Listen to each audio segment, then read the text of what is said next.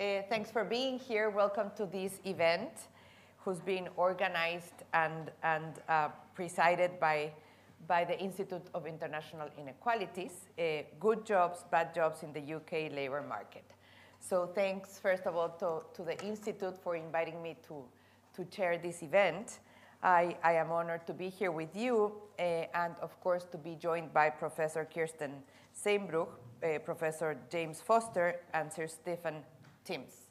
The audience here at the Said Theatre will be able to make some questions at the end of the event, and also we'll be receiving questions from those joining us online. Thank you for being here. So Kirsten Sehnbruch is a British Academy Global Professor and a distinguished policy fellow at the Institute of International Inequalities here at the LSE. James Foster, joining us online, is the Oliver T. Carr Professor of International Affairs and Professor of Economy at George Washington University. And Stephen Timms is the Labour Member of Parliament for East Ham and the Labour Party's Faith Envoy. He currently also chairs the Work and Pensions Select Committee and is also the Prime Minister's Trade Envoy to Switzerland and Liechtenstein. So some housekeeping issues before we start. For those Twitter users, hashtag of today's event is at LSE III, standing for Institute of International Inequalities. And we will do the question and answers at the end, but those online, please send your submissions for those questions as early as you feel like it. And there's a feature at the bottom of your screen, so use that. And please let us know your name and affiliation, please. Some months ago, I had a conversation with Kirsten about multidimensional measurement. And I used to be a Deputy Minister of Social Development in Mexico at some point in time. And Mexico was one of the first countries to include that multidimensional measurement in relation to poverty. So it has always been a really good anchor and a good metric to understand the different dimensions of poverty. So not only income, but in relation to our own measurement, how do we measure the lack of access to specific social rights, like education, housing, services to housing, food and nutrition, health. So all of that creates a very interesting mix of elements to anchor public policy, to measure the evolution and assess public policy advances, to be able to have specific policy interventions and social programs that have been worked, some of them better, some of them less better throughout time. But I have been on the ground using that kind of metric and using that kind of multidimensional measurement, and it works very well, as I was saying, as an anchor to understand the phenomenon, but also to be measured against. And as it always goes along, those things that are not measured adequately cannot be improved. So I think it's an excellent topic that we're understanding this today in relation to the job market in the UK. So without any further ado, I'll pass on the word to Kirsten that will make a presentation, and I will keep on following up with the next speakers, and then at the end we'll listen to your comments and questions. Thank you so much. Thank you.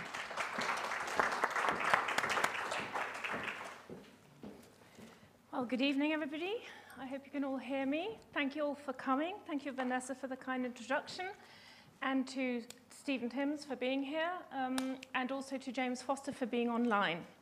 Before we actually start, the first thing I want to do is thank all the people I work with, people who made this event happen, first of all, but also my colleagues who co-author on this topic with me, in particular Mauricio Pablasa, who is online from Chile with us, and Beatriz Jamberina Canseco, who is sitting there, who has done a lot of calculation for tonight's presentation. Now, since I mentioned the word calculation, I'm going to show you quite a few statistics and quite a few graphs We're going to talk a little bit about numbers. But lest we forget that behind those numbers are people, we're going to start with a little video, which I think probably sums it up even better than anything I can say tonight about what we're talking here. So if we start with our little introductory video.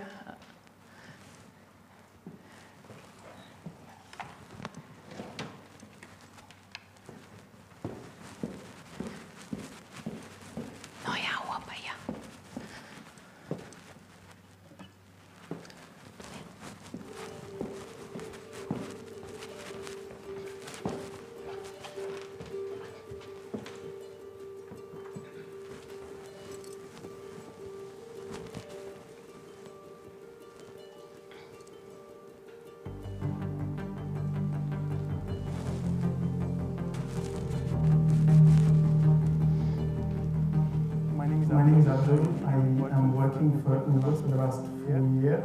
I'm working for Uber mainly roughly 4 days a week, and I have other job to support myself.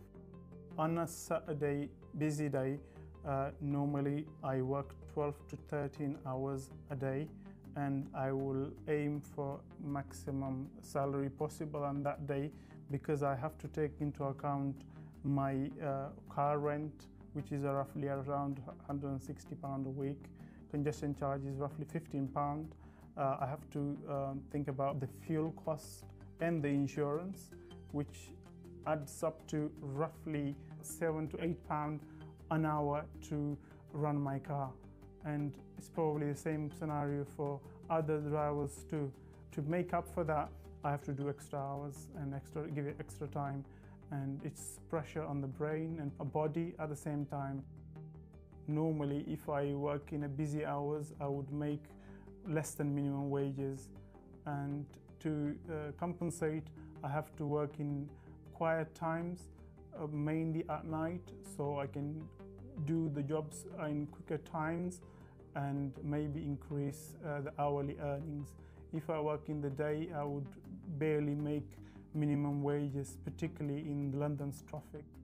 You are not really paid much for being stuck in traffic, because I think it's 15 to 20% per minute when you are stuck in traffic, which is like £5 an hour roughly if you stuck in traffic.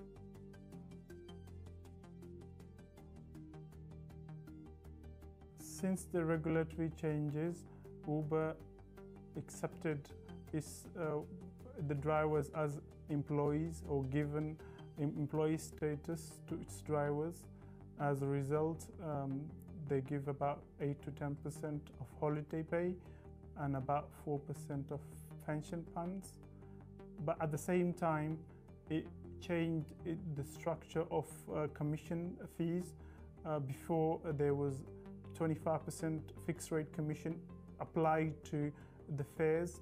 Now they're taking more of the salary from these employees as a commission than before.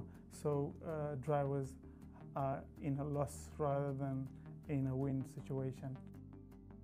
Uber does say they will guarantee you making roughly a London living wage, and if you make less than that, they will supplement it. But then before the regulatory changes, Uber used to count your online hours from the time you are online all the way to the time when you are offline. Now what happens, Uber guarantees you that you will get London living wage, but when the time that's counted is only the time that you pick up customer, drop off customer. The time you're waiting for another job, that time is not counted. So you'll do 25 hours, but actually you've done 40 hours. So that's how they're able to tell the drivers or anybody that you're basically making average London living wages, but actually in reality you're not. Even if the jobs are paying low wages, I still feel pressurized to take them, because I'd rather be working than not working. For our job, we need a lot of fluid, a lot of water you need to take in order to reduce pressure on your body and your brain. And in most instances, myself and other colleagues don't drink a lot of water. I think the workers' conditions can be improved by providing some facilities where people can park freely for 5-10 minutes near where their toilets existing. And also, I think if there is some type of regulations introduced where a driver on an hourly base or a rider on an hourly base gets no less than a minimum wage at least. Working for Uber is very precarious. You feel like your contract can be terminated at any time. Even a slight argument with a customer can end your contract with Uber, meaning you lose your job at any time. So you are constantly under pressure to not make mistakes. Overall, to summarize this job, it gives me the flexibility. It gives me the option to rather work or not work. But at the same time, I feel like somebody is taking advantage of me.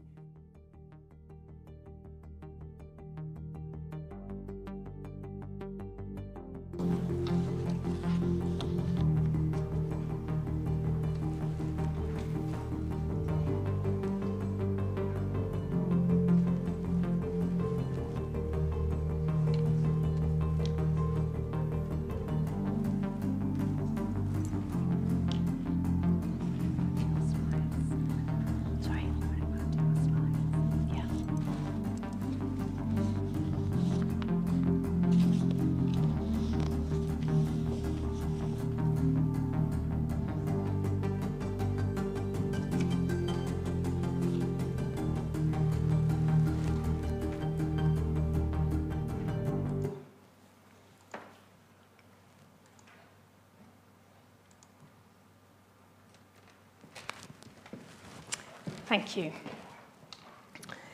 Well, I hope that was clear and a little sort of segue into what we're going to be talking about tonight.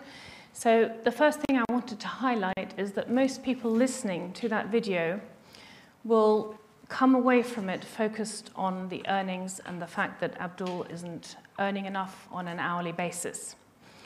But what I wanted to highlight actually is that he's really talking about three different things. He's talking on the one hand about his low earnings, certainly, but on the other hand, he's also talking about the unpredictability of his income, the stability of his income. And in addition to that, he's talking about other working conditions as well. So what I'm hoping that that video will illustrate is that behind the statistics, on the one hand, are people. We tend to focus an awful lot on wages, but there are other employment conditions that we have to focus on equally.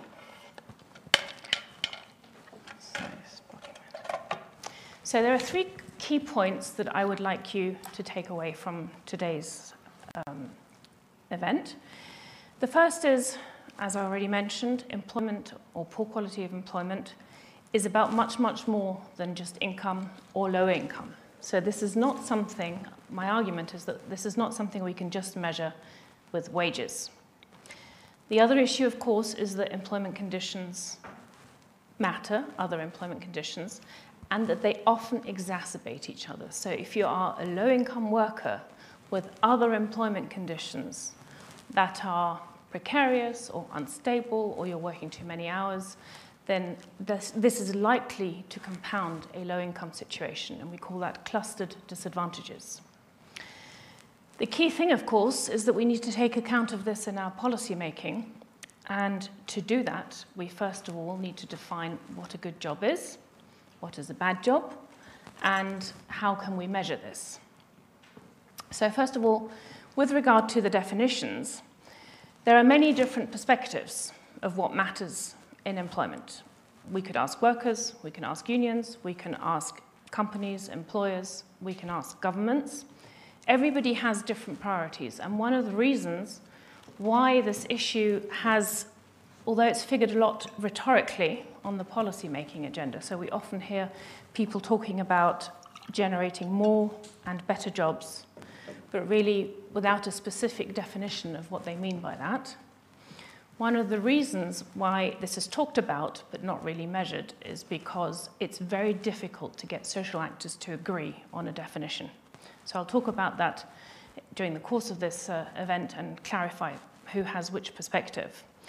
The other key issue that we have is that we don't always have the data that we would like to have. So the ILO, for example, has a measure of decent work or a proposal for measuring decent work that includes 71 indicators.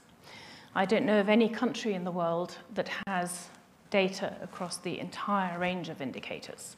In some countries, we have more data on the quantity of jobs. Well, actually, in all countries, we have more data on the quantity of jobs. And in developing countries, for example, we have very little beyond that. So really, we have to make do with the data that we have or generate our own data. So that has been a big constraining issue on this topic, which is why I sort of would like to call it an infant issue, because we know an awful lot more about other social or economic phenomena. For example, if you think about poverty, if you think about inequality, these are all topics where the development of data sources, the development of methods has really furthered our knowledge about the topic. With employment and job quality or poor quality employment, knowledge is much, much more dispersed. So I'll come back to that point also during the event. Of course, labour markets are also a space where inequalities become manifest. So there are people with terribly good jobs and there are people with terribly precarious jobs. And if you think about the fact that we spend most of our time working, most of our waking hours working, that really affects the quality of life of people in a labour market. I mentioned that the literature is very fragmented. This is partly also driven by the data, of course. So we know a lot about individual economic sectors, or we know about particular issues in the labour market, especially wages, unemployment, and so on. We know about, we have different disciplinary perspectives. So, for example, we know a lot from psychologists about what matters to workers, but this data often isn't linked to the quantitative data that we have on the labour market that actually measures our unemployment rate or our wages. So it's very difficult to connect different areas and the multidisciplinary facets of employment in a single measure and in a single approach. So partly what I'm trying to do here is to show you how that could be done. And as Vanessa mentioned before, you can't, if you're not measuring something, it's very difficult to change it. So for policy making, it's absolutely crucial that we develop measures, that we don't, otherwise we just focus on the quantity of jobs, or we think that there's a trade-off between the quantity and the quality of jobs, without really looking into this from a multidimensional perspective that brings all of these aspects together. So, as I mentioned initially, this work is based on a whole body of research that we have done over recent years, and just a few sort of conclusions from this research. This is the first study on the UK that we have done that I'm presenting tonight, but we have looked at many other countries, including other European countries. And what we do know, both from our own work and from other literature, is that poor quality employment is associated with very much increased mental and physical health costs, potentially decreased education results for the children of workers who have precarious jobs. There's definitely a significant link between productivity and skill development and poor quality employment. It's becoming increasingly obvious that there's an increased fiscal cost that comes from poor quality employment, which is why in some countries central banks are beginning to worry about job quality. And linked to that also is the sustainability of our social protection systems, welfare states, and so on. So for example, if somebody is working informally or if somebody is not contributing to a pension system, that has implications for their future income and may lead to the fact that workers need to receive benefits even though they are working or have worked in the past. And there are potential political costs associated with poor quality employment. Now, this is probably the issue that has been studied the least of all the range of issues that I'm putting forward here. And then there's also the impact of new technologies, or what is often referred to as the future of work, where it's unclear which jobs are going to be affected by new technologies or by AI, or which jobs are going to be changed or lost as a result of these issues. And in addition to that, how our working conditions, which are part of a multidimensional measure of poor quality employment, how are they going to change as a result of technology and AI? So we know very little about that at the moment. So to sum up, if there's one image that I'd like you to take away from tonight's event, it's this idea that labor markets, even though they are markets, where demand meets supply, and vice versa, they are also the foundation of our socioeconomic structures, of our welfare states, of our productivity, of our economy. And if you look at developing countries, even the more advanced ones, and you look at their labor markets, you will see that it's incredibly difficult, if not impossible, to build social protection systems on a labor market that is informal, precarious, and so on. It's like building a house on sand. So that's the perspective that I'm taking for this approach. Now in the UK, these last couple of years have been quite difficult in terms of the labour market in the post-COVID environment, quite conflictive. If you listen carefully to the interviews given by union leaders or workers in the press, similar issues arise that we saw in the interview that we showed with Abdul. So they're complaining about wages on the one hand, but they're also complaining about their working conditions, overwork in particular, burnout, having to do too many shifts, multiple jobs, and so on. We also know that there's an increasing proportion of workers who are receiving universal credit, even though they are working, or who require other benefits and support to support themselves and their family. That's an issue that hasn't been explored enough. We had a Taylor review a few years ago that made a series of recommendations about how to improve job quality in the UK. Stephen will be able to tell you more about whether that was implemented or not. My sense is that it wasn't. And of course, in the context of policy making, employment is also incredibly important in the levelling up agenda of this government, and I'm sure it's an agenda that will stay with us for a while to come. So overall, if you look at the concerns that come up continuously in the public policy debate, in the academic debate, there are some repeated issues. So one is employment conditions, skill shortages. There's a lot of talk about that. Labour supply shortages have been on the agenda recently. That's sort of a newer issue that we have to look at. The future of work I already mentioned. And there may also be a global convergence of labour markets that's going on. So this convergence could be driven, for example, by the increased use of technology, the gig economy, the international gig economy, which is very difficult to track, or migration patterns also change labour markets in very, very significant ways. So this is the context in which we decided to develop this methodology. Now, I mentioned clustered disadvantages. If you think back to Abdul and his working situation, he's probably on average between his two jobs earning more than the minimum wage per hour. But if you have three different workers and if you compare their situations, somebody with a stable contract, although it's minimum wage, somebody who's earning a bit more but is working all hours that they can, and somebody who can't get enough hours and is probably also has the precarious contractual situation and a low wage. If you have these three workers, we can probably all agree that their employment situation is quite precarious. Now the question is, who of these three workers is the most vulnerable? So that's partly what we are not measuring at the moment with the current existing measures of the labour market. And the method that I will show tonight is designed to capture this as best we can.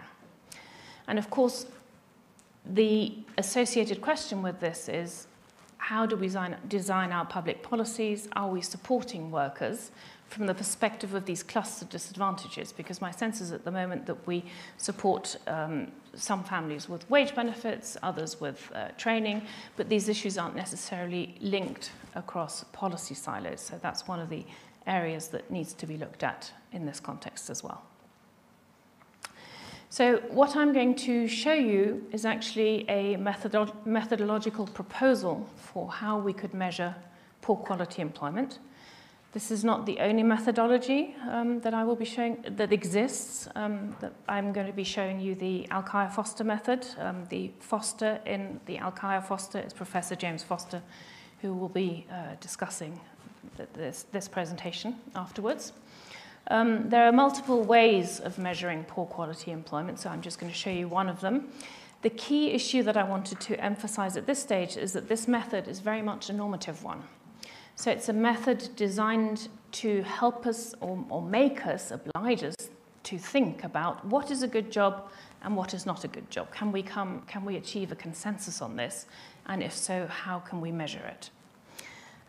Because, as I mentioned at the early stages, workers, companies, governments, they all have different perspectives. And I'll come to that in a second when I show you what this measure actually consists of. But first of all, I'll describe what we actually do. So in the Alkire-Foster method, the first thing you do is you choose the dimensions and indicators that you would like to measure and that you actually can measure given data availability. The key thing here is that you need to have data from a single source. So for this method, and actually to measure this issue of poor quality employment properly, it's not really possible to have data from the labour force survey, other variables from ASH, and other variables from maybe an ad hoc survey on skills, and bring them together. You ideally need data from the same source so that you can bring the various variables related to a single individual worker together. That's the point. That's the issue that allows us to compare workers in the labour market. We then define, once we've defined which variables we choose, we define their weights, how they are weighted inside this measure, and what is the cutoff line between what we would consider to be a good employment condition and a poor employment condition. So I'll illustrate what I mean by this in a minute. And the same thing also goes for the overall cutoff line. So I will show you in a second what this looks like. But if you are deprived in one dimension of this measure that I'm going to show you, then we would consider you to be deprived overall. This measure of deprivation formally is called a headcount ratio. So the headcount ratio is what we mean when we refer to poor quality employment. But as I mentioned, we also measure cluster disadvantages, which is this combination of employment conditions that shows you how deprived a worker is. So this method also produces an intensity score that takes account of that. So are you deprived in 1, 2, 3, 4, 5 or more aspects of your job? The final measure is a multiplication of these two ratios. I won't go into the detail and into the calculation of this measure. That would be the final index, so to speak. But for now, in this lecture, I'm just going to focus on the headcount ratio because that's the most intuitive measure. It gives us an idea of what percentage of workers is deprived overall and how deprived are they in each individual variable and dimension that constitutes this index. I just want to repeat, this is a normative proposal. So first of all, it's a proposal. So the next slide will generate many questions and we can debate it afterwards because the purpose of this is to suggest a measure that can then be discussed and where a consensus can be achieved about how we would measure this as a national measure. Vanessa can talk more about this as well. They had to do it in Mexico when they established a measure of multidimensional poverty. And of course, any such definition of a measure would have to be based on some kind of consensus. So what I'm going to show you is kind of the academic international consensus of what constitutes poor quality employment. But data availability, of course, also restricts what we can do. So the overall structure of the measure looks like this. We have 3 dimensions: income, stability, and working conditions. So I'll start with income. In this dimension, we basically use earnings per hour, and we have a cutoff line that is 2/3 of the median hourly wage, and we use regional estimates to define that, which means that if the median wage in London is higher than in Northern Ireland, then you take the 2/3 of that higher wage. It's a way of adjusting for the regional cost of living. We can discuss whether this is a satisfactory cutoff line. You could use, for example, as an alternative, you could use an absolute cutoff line like the living wage, But the living wage at the moment, for example, the one defined by the Living Wage Foundation, has a London living wage and a non-London living wage, and there are very significant regional differences that it doesn't take account of. So that's the income cutoff line. When it comes to job stability, we are looking at the types of contracts that workers have, and we consider anything that is a temporary contract with a duration of less than 2 years, anybody who is subcontracted, so the salary is paid by a third party, anybody who's working freelance but is essentially employed or working in the gig economy, those workers we would consider to be precarious or below the cutoff line in this variable. And then we also consider tenure, because the literature is increasingly showing that even though workers may be changing jobs in order to move to a better job, when the job rotation level is too high, this has very serious consequences for the economy as a whole. Just before you ask, we did actually look at why workers change jobs. Most workers change jobs not because they want to move into a better job, but either because their contract ends or something else happens. So I'll anticipate that question, but I can also explain more later. And if workers are very young, then 2 years as a cutoff line seems a bit much because they've just entered the labour market. So if workers are under 25, we use a 1-year cutoff line. In terms of working conditions, we are using the survey Understanding Society, which is a household survey, a household panel survey. It's not designed as a labour force survey, so we only really have information on the hours people work, their pension, whether they are contributing to a pension system or have one, and whether they have any degree of autonomy in their job. So there are, of course, a lot of other working conditions that we can't capture. And if you think back to the video where Abdul was describing his employment conditions, you will see that this measure by no means captures everything that he talked about. Now, no database does capture everything, and if you think about how many different employment situations there are in a labour market, you can't possibly cover those with a single labour force survey. So what we're doing is we're using the available data, the data that is considered to be the most relevant by the literature and by experts, and that we can work with also because we need the data to be reliable over time. So as I mentioned, these cutoffs are based on evidence from the literature.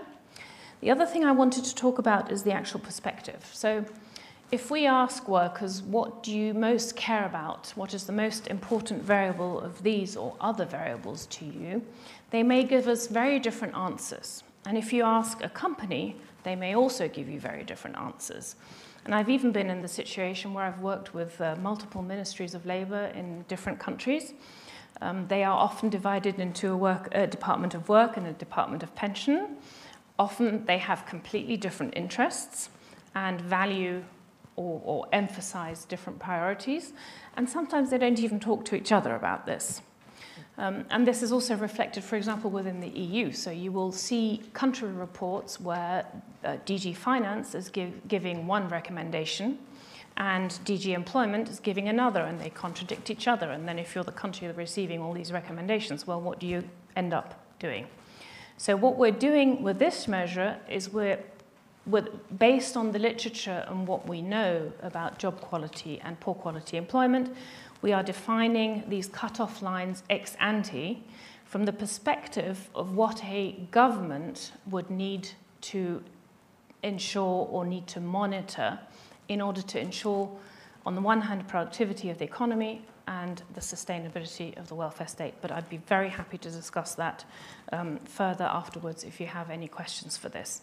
So just to recap, this is not a measure that takes into account the priorities of workers or it doesn't take into account, for example, how they would weight the index. So you can see here, for example, those 3 dimensions are equally weighted. A worker might say, but I just care about income. I don't really want a pension now. I want cash in hand now. And we see that an awful lot everywhere, but especially in developing countries where most or many workers work informally. And so they do prefer cash in hand now. But if I'm the government, I need to ensure the sustainability of my pension system, of my welfare state, and I would want to prevent future poverty. So the perspective that we're taking here is that we actually do want workers to have a pension. We'd like them to have a stable job with a proper contract. We don't want them to work excessive hours because that has other consequences, not just for their own health, but also for their families, and so on. So that's where this is coming from in terms of the perspective. Now, let's move on to some empirical findings. Those 6 variables that I just showed you, we have tracked them over time using the survey Understanding Society. And what you can see here is that the first thing you can see is that they move into different directions. Some are ticking up, others are ticking down. So just to clarify, if the line is going down, it means that there's an improvement, because what this is measuring is who is deprived on a particular variable or indicator. So let's look at the pink line to start with, which is the one in the middle. That's how many workers are covered by a pension system. Now, this line is interesting because there was a pension reform that Stephen can tell you all about. And as a result of that reform, the proportion of workers in the UK labour market who are not covered or not enrolled in a pension system has gone down quite significantly. Other variables have also improved. The red line there, which is the sort of closer to the top, is income deprivation. So as you probably may have heard, minimum wages have increased consistently over time in the UK, and this is a reflection of that. So the proportion of workers deprived in terms of their income has actually gone down quite a bit over time. Other variables haven't behaved so well. Tenure fluctuates a bit, but overall it's increased quite significantly, deprivation in terms of job stability over this same period of time. And there's a smaller uptick also in contracts, i.e. in the types of contracts that this work would consider to be undesirable. That's partly the effect of the gig economy, although in this particular data set we can't measure the evolution of the gig economy because it's a very recent phenomenon and not all surveys include information on this. So imagine you're a policymaker and I present you with this graph. What do you do? How do you put this together? The key issue here is that, well, one variable goes up, the other variable goes down. Do I have more people or fewer people in poor quality employment? So that's what we're getting at with this methodology that I described. There's an aggregation method, which I mentioned, the Alkire-Foster method, that now can produce an overall indicator to show us how many people in the UK actually have poor quality employment.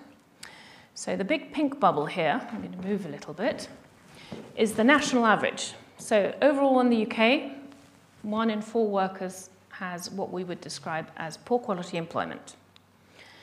Most of you will not be surprised to hear that women are more likely to have poor quality employment than men. I have yet to see a country where that is not the case, except in the Middle East where women have better jobs, but that's because only the very highly educated women participate in the labour force. These are age groups. So the top bubble is very young workers. The next bubble is workers who are older than 65. And here we have other age groups. You can see that there are some differences there. The education levels and results aren't very surprising either. The most educated workers, of course, have a much lower probability of being in poor quality employment. And we've also looked at skill levels and socioeconomic classifications. There are no surprises in these results. So again, more qualified workers are much, much more likely to have a high quality job or to not be deprived in terms of their quality of employment. And then finally, the last 2 pink bubbles are whether you are a union member or not. And again, it's probably not very surprising that workers who are members of unions are less likely to be in poor quality employment. There are many other variables I could show. I won't bore you with the details of all of them. Another thing that's interesting to look at is how this pans out over regions. So I mentioned earlier on that we are using a relative measure of income, which adjusts for the regional cost of living, which is why this map might be shaded a little bit differently to what you would expect. So overall here, London and the South East come out with the highest share of poor quality employment in the UK. That's partly to do with the income cut-off lines. That's where we have the most people underneath the income cut-off line. But when you look at individual regions, this is somewhat difficult to do because the sample isn't that big, but you will see that every single region behaves quite differently. So in some regions, for some reason, job rotation is much higher than in others. In other regions, pension coverage is much better than in others. And you have to look at individual regions to try and figure out where this is coming from. That's sort of one of the next steps in our research. But just to give you the overall picture, this is the headline figure for every region in the UK, the proportion of poor quality employment in each region, and then, of course, what we have to do is figure out what's going on and why. Now, coming back to Abdul and his story about not earning enough, as well as having other poor quality employment conditions, what we've done in this graph is to try and show you how employment conditions and deprivations in this indicator play out. So if you look at the red part of the bar, those are the proportion of workers who are just deprived in terms of their earnings. All the blue bits in this bar are workers who are deprived in income plus something else. And it could be one deprivation, two deprivations, or more. And then there's a very lightly shaded blue at the top, which I'm not sure you can see how well you can see it. Those are the workers who have poor employment conditions in other areas, but actually are earning above the income cutoff line.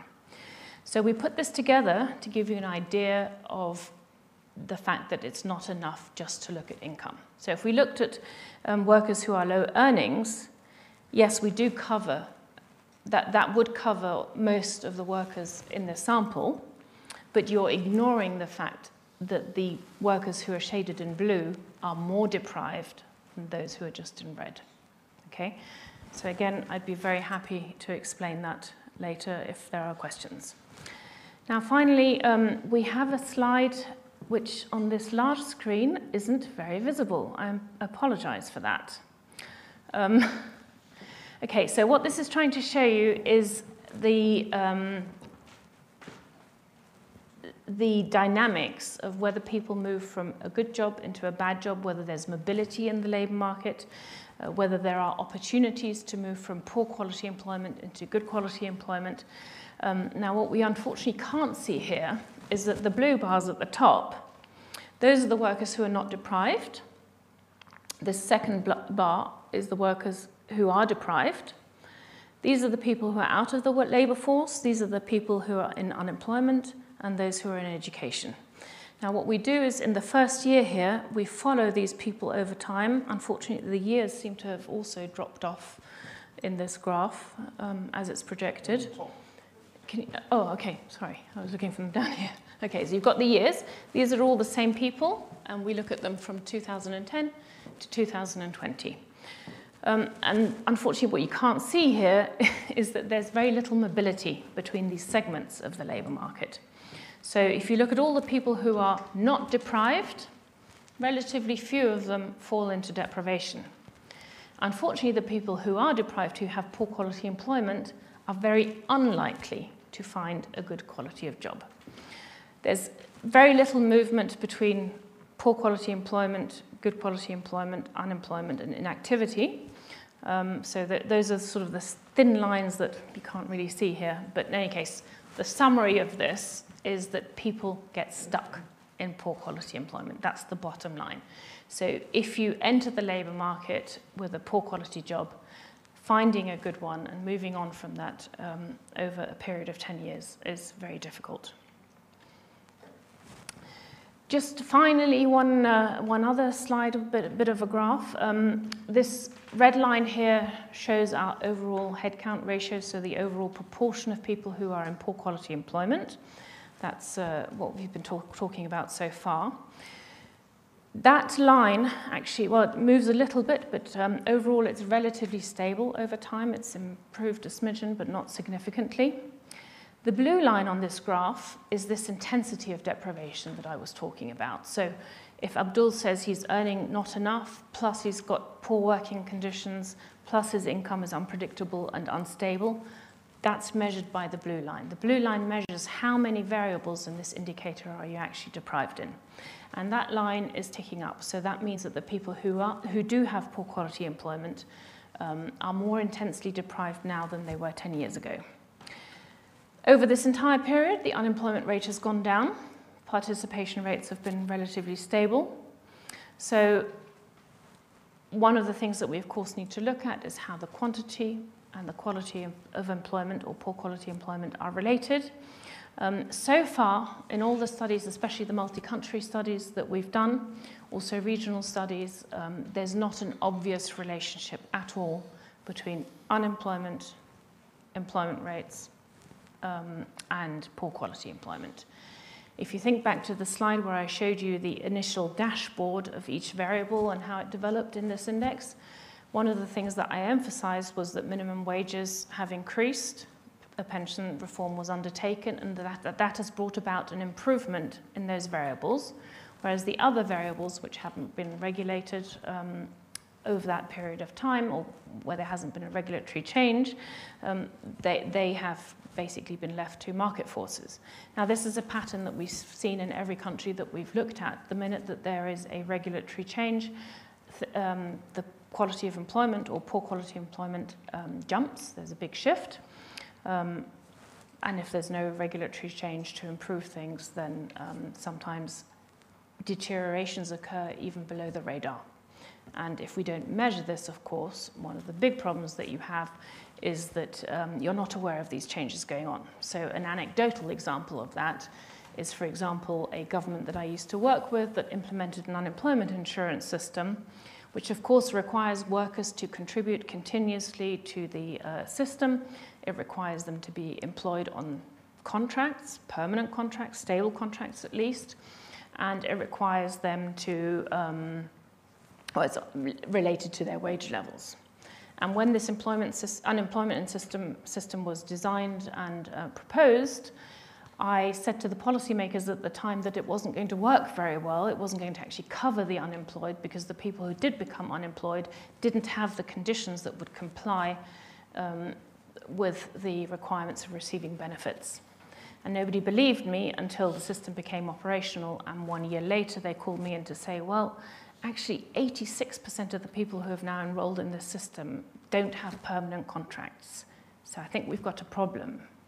And that's only when they realized once they had the administrative data in hand that the proportion of short-term contracts in the labour market, and therefore also the job rotation, was much, much higher than they had initially anticipated, because their labour force survey hadn't asked those questions and hadn't been following this over a long period of time.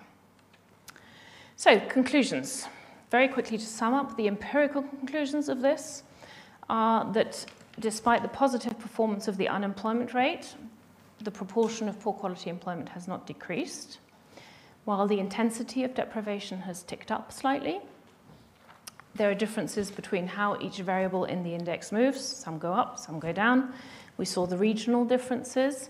So areas with the higher levels of GDP per capita are actually doing worse on this index as a result of the regional adjustment that we undertook. What we can now identify quite clearly is overall how many workers in the UK are in poor quality employment. We could look at subgroups within the labour market, and we can start analysing how poor quality employment moves in relation to other variables. So, for example, macroeconomic variables, unemployment, but also other variables such as job satisfaction or the receipt of benefits, health outcomes. That's one of the reasons why we've used a household survey for this study, because we can now relate this outcome as a summary measure with these other variables, and that's one of the issues that hasn't really been looked at in detail.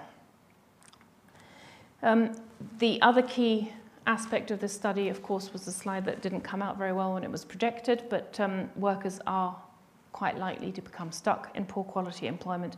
So this is one of the key issues that policymakers need to think about. Can we help workers move out of poor quality employment into better jobs? Now, just to finalise the summary, the UK is not alone with these problems. We see similar patterns across the EU overall. Unfortunately, there's no ideal data source at the moment for measuring this. So one of the issues that does need to be improved very significantly is the kind of data we gather, how often we gather it, and which variables we include in surveys, or ideally even do this with administrative data. Now, everybody's already said if we don't measure something, not only can we not address it with policy making, but we're also, in this case, mismeasuring our lives, because if you remember, most of us spend most of our time working. So there's nothing worse than dragging yourself to a job that you don't enjoy. Probably many of us have been in those situations before, and it, as a result, also leads to many other consequences that we don't normally consider when we think about labour markets. So again, unemployment rates, participation rates, wages, they are all very good indicators of what's going on in the labour market, but they should be used in conjunction with other variables and other employment conditions that are very important as well. My suggestion is to establish formal measures of poor quality employment by means of a commission of experts, in the same way that this has been done when we talk about measuring multidimensional poverty. And once we have the information and we have detailed measures of this, then this can then be considered in our discussions of regulation and, for example, do we rely on economic growth to resolve these issues, or are there parts of the labour market that should be regulated differently? Of course, there are many issues that I didn't cover in this talk tonight. There are many open questions still.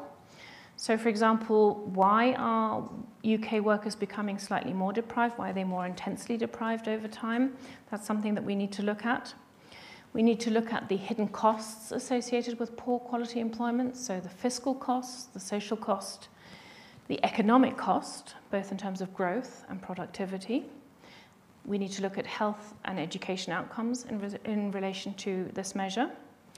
And also we need to think about our policy making, whether they take account of these cluster disadvantages in the labour market, as well as looking at how it relates to economic growth and macroeconomic variables.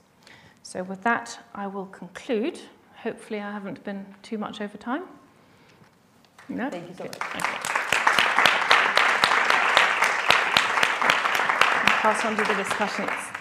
Thank you so much, Kirsten. And I will pass on now the word to Professor James Foster, who is joining us online for his comments in relation to this presentation. Thank you. Well, thank you. It's a great honor to be here. I particularly want to congratulate Kirsten, Maurizio, Beatrice for their very interesting work. I also want to thank Vanessa for all of her work back in Mexico in particular. We certainly worked on the multidimensional poverty measure there as well, and it really was a fascinating time, and we learned a heck of a lot from Mexico as to how poverty might be measured more effectively. Stephen, I look forward to meeting you, or at least hearing what you have to say. Hello, everyone. I'm James Foster. I'm coming to you today from GW, George Washington University in Washington, D.C. But as you can tell, I'm sometimes other places. Just this spring, I spent my sabbatical at the International Inequalities Institute at the LSE. So it's good to be back, at least in spirit, right down the street, Houghton Street. So next slide, please. So I'm an economist who also tends to construct indices. So right now, let me put on my economist hat and respond to the presentation I just saw. What might an economist say? Oh, the labor market is already rich in data. Why do we need another index? Multidimensional measures are too complicated. Why not just focus on unemployment, or on low-wage jobs, or each component separately rather than combined together? Surely policymakers will not be able to understand this measure. How then can it impact policy? And finally, my favorite one, markets work. Why second guess using a paternalistic measure? So now allow me to put on my measurement hat and respond to myself. Next slide, please. First off, why do we need another index? Because the concept is very important and will only become more salient through time. Facts are needed to know where we are and where we want to go. Many questions about the facts can't be answered with the way existing data exists. It's in all different parts, not combined in a coherent, salient definition of what is poor quality employment. We can't answer questions that are very natural ones to think about. Who experiences poor quality employment? What are the trends? Are new jobs disproportionately poor quality, which would be a disaster? Where are the poor quality jobs? In which sectors? Which deprivations or disadvantages are the ones that are really making things bad for the worker? Anyone in business can tell you what has been said several times now. You can't change what you can't measure, and this is a powerful tool for effective change. Next slide. Why not use unemployment or low wage or some other individual component of this index? Unemployment rate measures quantity, not quality of employment. And in fact, it assumes that all employment has the same quality. Low wages are only part of the picture, as we just saw. People do choose lower wages due to richer benefits and other characteristics of jobs. Most academics certainly recognize this. However, in general, the notion of compensating wage differentials is actually highly imperfect. Some jobs are simply worse in every component. Any independent component ignores others and misses the holistic picture for people. The multiplicity of deprivations is what characterizes poor quality employment. It's the multiple attacks by not having high quality that leads to a worker to say, oh, how long will this go on? Next slide. Can a complicated measure really influence policy? Well, let's see empirically. The same structure is currently in use in 40 countries with the Multidimensional Poverty Index, the MPI. It's used to focus policy against poverty, and it's based on nationally determined priority. Each country does their own thing in accordance with what it is important for that country. Experience shows that policymakers and citizens both understand it. Indeed, it becomes a tool for communicating with citizens the current conditions and the improvements. It's also a tool for coordinating. We saw discussions of different ministries not talking to each other in a siloed approach. Well, it has been used in many countries, particularly in Colombia, for coordinating within government across ministries, but also coordinating across government to the private sector and other stakeholders. It's also a tool for creating accountability, which can be consistent with the political cycle. You improve things, it shows, and therefore it's consistent with the political cycle in the time that is needed. Next slide, please. Finally, my favorite one, why second guess markets? Well, anyone who studies economics knows that markets only do what they're guided to do.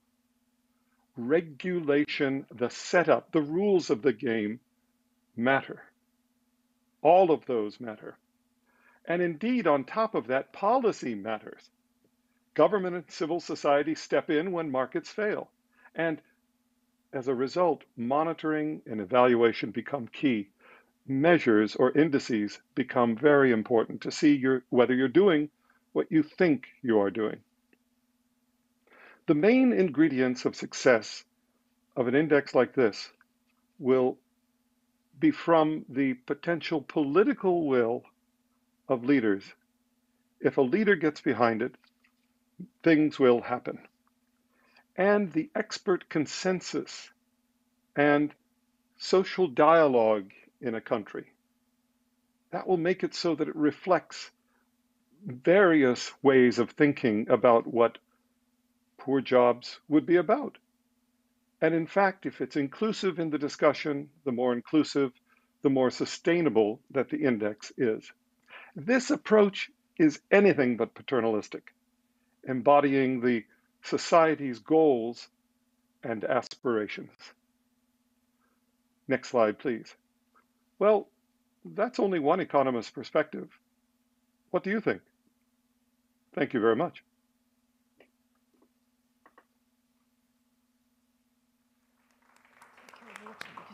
Thank you so much, James, for your very thoughtful and thought-provoking comments. And now it's the turn to pass on the word to Sir Stephen Timms.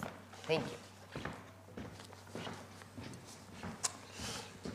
Well, I'm delighted to be here. Thank you, Kirsten, very much for inviting me. Thank you for that research. And thank you, Professor Foster, as well, for those remarks. I took the Child Poverty Act through Parliament at the end of the last Labour government. And I'm very interested in the subject of measurement of poverty that you touched on in your remarks. So I'm the Labour MP for East Ham in the East End of London. Next year, I will have had that position for 30 years. And for the last 3 years, I've been the chair of the Work and Pensions Select Committee. The committee scrutinises, on behalf of Parliament, the work of the Department for Work and Pensions. We look at the social security system, at the administration of universal credit, which has been mentioned, also the work of the Health and Safety Executive, because that happens to report to the Department for Work and Pensions. We do not look, in our committee, at wider labour market regulation, because the Department for Business is responsible for that, and so the separate Business Select Committee scrutinises that. But Kirsten's research is clearly right that deprivation is not singular. It is not just low pay or long hours. It includes pension access, in which my committee has a very keen interest, and workers' broader autonomy. The government I was a minister in, the Labour government, introduced the national minimum wage. Now, our opponents said at the time that would increase unemployment, but it didn't.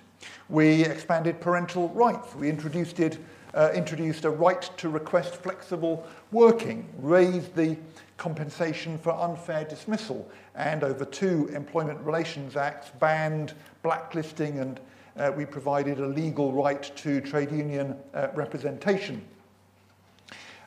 In his response to the King's speech this week, on Tuesday, Keir Starmer, the leader of the Labour Party, made the crucial affirmation that, and I quote, "strong workers' rights are good for growth."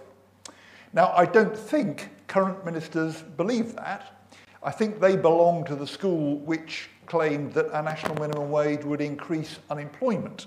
I think that must be the reason why, 6 years after the government accepted the recommendations of the Taylor Review, which Kirsten mentioned, 4 years after it was first mentioned in a Queen's speech, we still don't have an employment bill to clarify the status of people working in the gig economy. And there was no mention of that bill in the King's speech this week, so presumably we're not going to get it in the next year either. When it comes to the crunch, I think current ministers, contrary to what they sometimes say, don't believe in strong workers' rights. Speaking in the King's speech debate in Parliament yesterday, Angela Rayner committed a Labour government, if one is elected next year, to introduce an employment rights bill in its first 100 days. We've published in our party a thing called the New Deal for Working People. Am I causing that problem, which set out a program reflecting the multidimensional, multifaceted nature of the problem that Kirsten has quantified. And that document opens by asserting we all deserve high quality, secure, rewarding jobs. It commits to the use of public procurement to support good work, to the introduction of fair pay agreements across the economy, to a ban on 0 hours contracts. There'd have to be at least a minimum number of hours per week committed in the contract. It commits to a right to switch off and work autonomously, to updated trade union legislation, and to stronger enforcement of workplace rights. A single enforcement body, which was recommended in that Taylor review 6 years ago, that will be important. A lot of the laws we do have at the moment are simply not properly enforced. The Resolution Foundation estimates that nearly a third of low-paid workers earn less than the minimum wage, which is against the law. 900,000 workers don't receive their statutory right to paid holiday. The government's Director of Labour Market Enforcement, a person appointed by ministers, she's supposed to coordinate the rather unwieldy current patchwork of different enforcement agencies. She called last month for a single enforcement body, and in her document setting out her plans, she said, and I quote, "The government's commitment to my role could have been stronger." Diplomatic way of setting the problems that she's been dealing with. But my committee, as I've said, takes a particular interest in pension access, which featured in Kirsten's research. Last year, we published the report of our inquiry on saving for later life. We looked at the state of pension saving 15 years after Adair Turner's Pensions Commission recommended auto-enrolment. We now have auto-enrolment. Any worker earning over £10,000 per year is automatically enrolled by their employer into a pension. The employer has to contribute at least 5% of your salary to that pension pot, and at least 3% of your salary, and you contribute 5% at least. You can opt out if you like and not pay your 5% contribution, but if you do opt out, your employer doesn't any longer pay the 3% contribution either. In practice, opting out has been very low, even in the current cost of living crisis, when people have been so focused on paying the bills. Now, this policy of auto-enrolment was devised under the Labour government. I was the pensions minister when Adair Turner recommended it in 2006. But it was legislated for by the coalition and implemented by the Conservatives. And that cross-party consensus, I think, has been key to its success. The proportion of eligible workers saving for a pension has more or less doubled, from 44% in 2012 to 86% in 2020. And that, I think, is what's reflected in that falling line we saw on the graph. But there are serious problems here.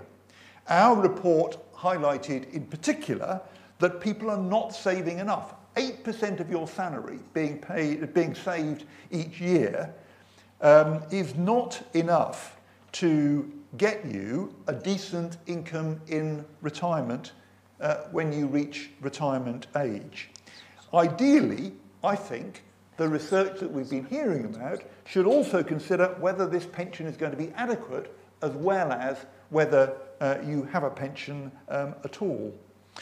And there are large gaps in pension saving which remain, as the graph showed. One of the big ones is amongst self-employed people. Employer auto-enrolment has been very effective amongst employees, but there is no equivalent for self-employed people. So pension saving amongst employees, as I've said, has doubled, but it's fallen among the self-employed from nearly half in the year 2000 to just 1 in 6 today. And people working in the gig economy, generally classed as self-employed, have not been auto-enrolled. Now, as was touched on in the video earlier, a group of drivers working for Uber challenged their self-employed status. There was a bitter court battle over this. Uber fought very hard against the drivers. They, with the support of the GMB trade union, took that case to the Supreme Court, where finally they won. Uber was forced to give its drivers holiday pay and access to a pension. And I think the firm has undergone quite a dramatic change of heart since that Supreme Court decision. Abdul made the point that it has not all gone in drivers' direction. But I think one crucial thing that Uber has done now, it has recognised the GMB trade union. It's got an agreement with that union. And I was speaking to the GMB last week. They tell me that very large numbers of Uber drivers are now joining the trade union. And hopefully, as one of Kirsten's graphs showed, that will lead to, over time, a significant improvement in their position. But the rights that have been won for Uber drivers have not been granted to drivers working for Uber's competitors.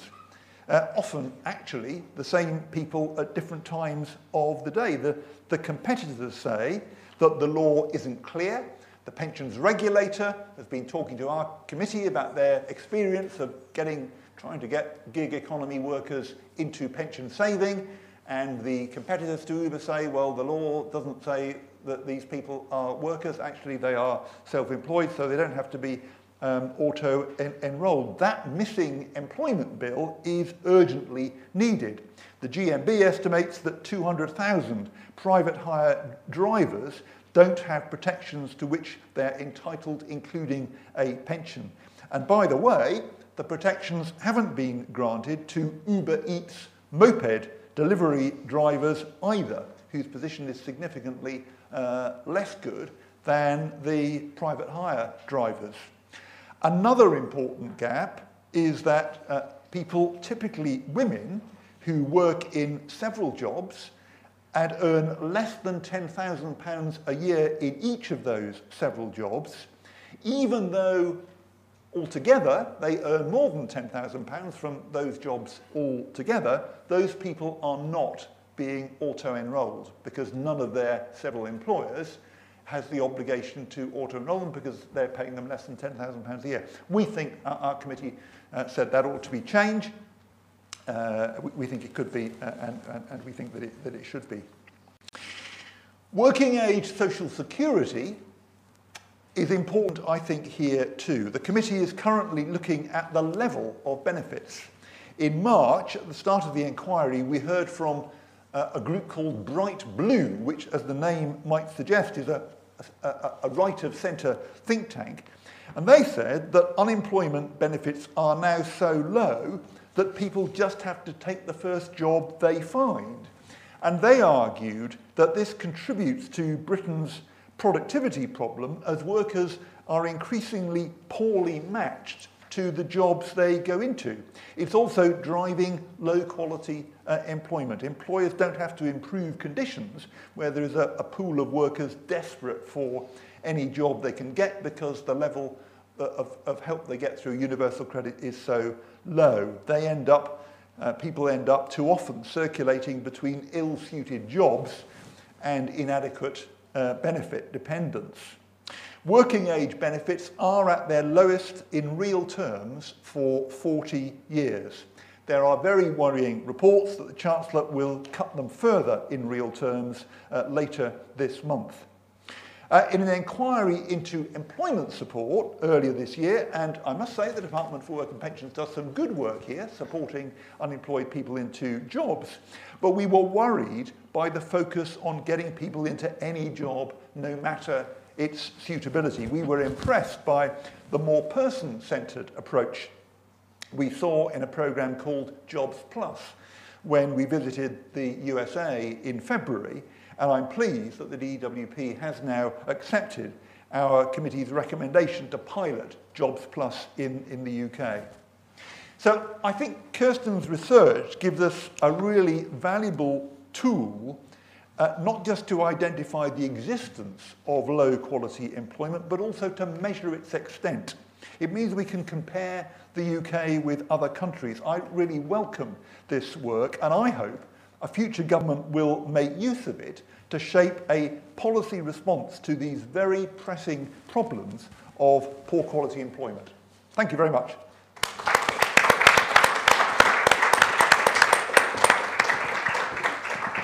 Thank you, Stephen, for this very interesting overview on the UK specific case and the nuances and what is out there currently as the most pressing challenges.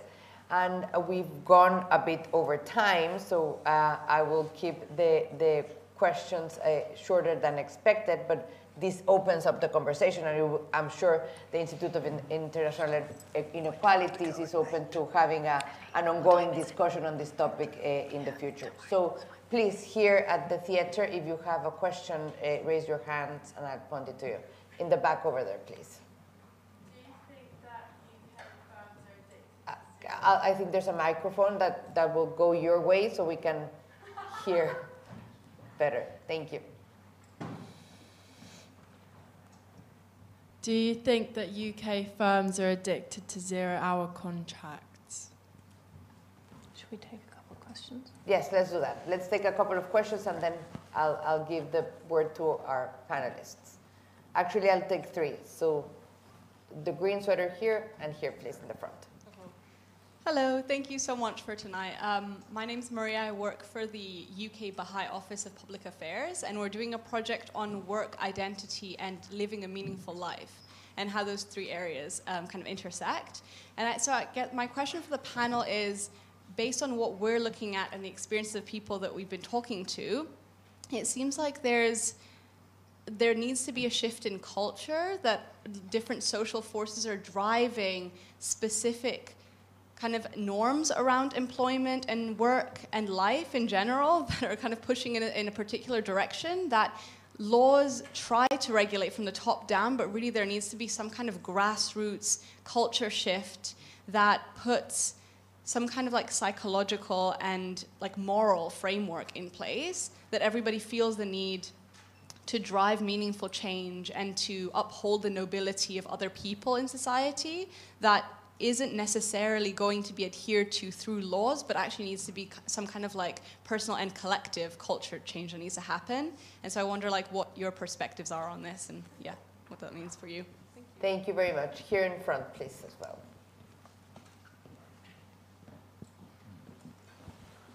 Hi, just do you think it's advisable for governments to provide free counselling and psychotherapy sessions for employers and employees to improve job quality and to further enhance the economy?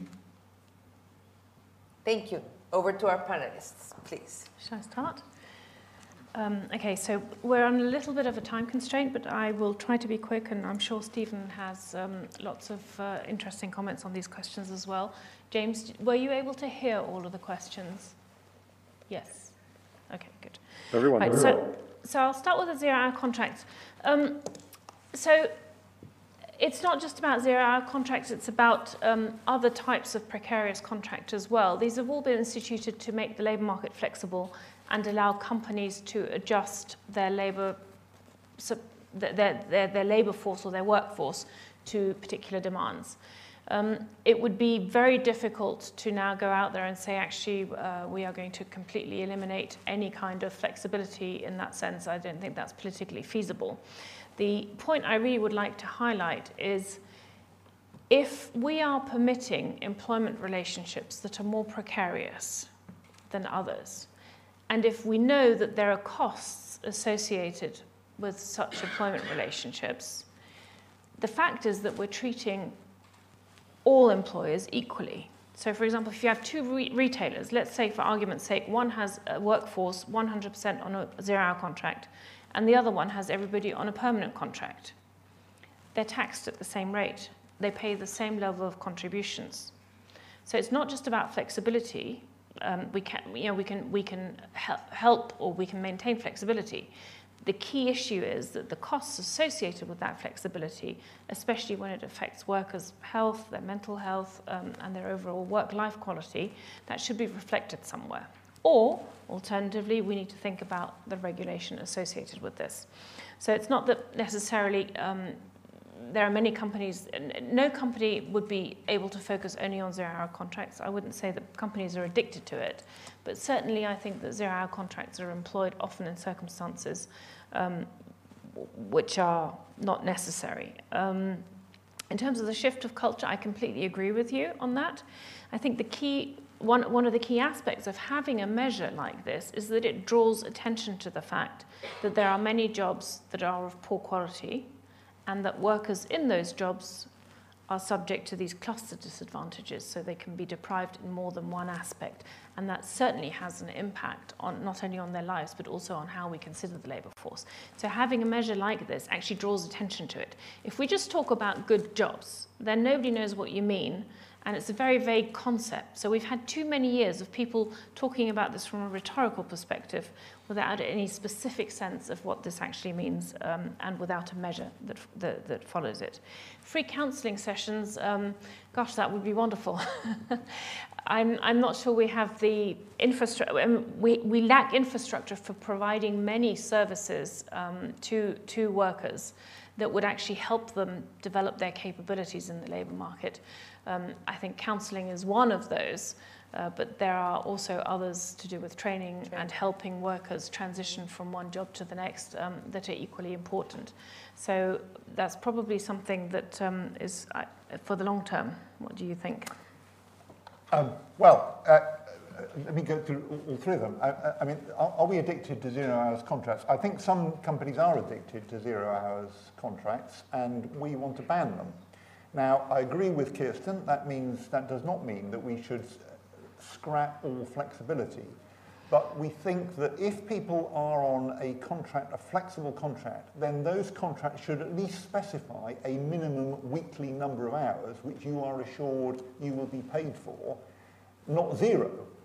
And, you know, I've talked to people who've got a 0 hours contract and they've had no work at all for weeks and weeks and weeks. And that's completely hopeless, that if you've got a contract, then your employer does owe you an obligation to provide you with work and to pay you for that work. And so, yes, I think there are employers who are addicted, and that's why we want to get rid of them.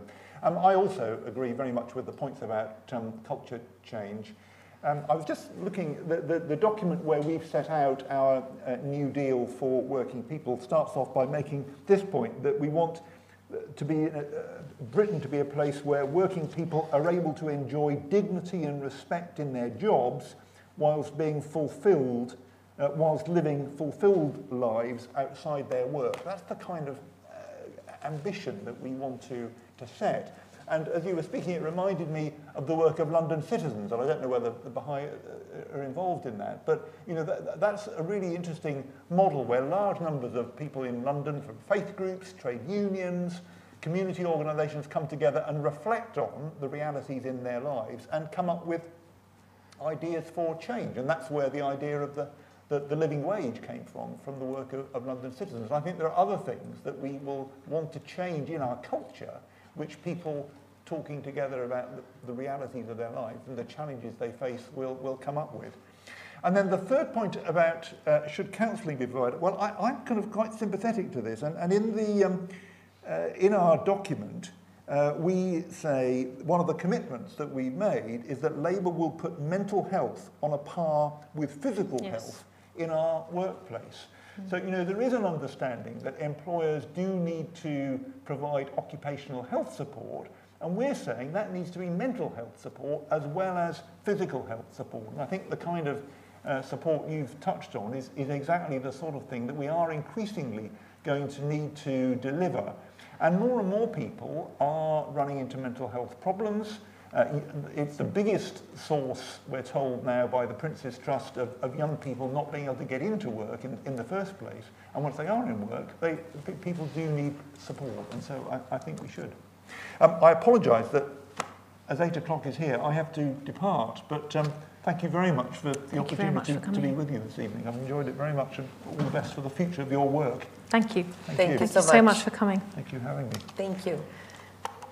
James, some thoughts, some reflections around the comments and questions? Well, I'm just going to talk on question number two and say goodbye to Stephen. Cheerio. Right. So please have a look at the Gross National Happiness Index and report. It is, in fact, a way of incorporating a moral framework within the issue of helping people to have lives that are flourishing. It was top down initially. The king said we should look at gross national happiness, not gross national product.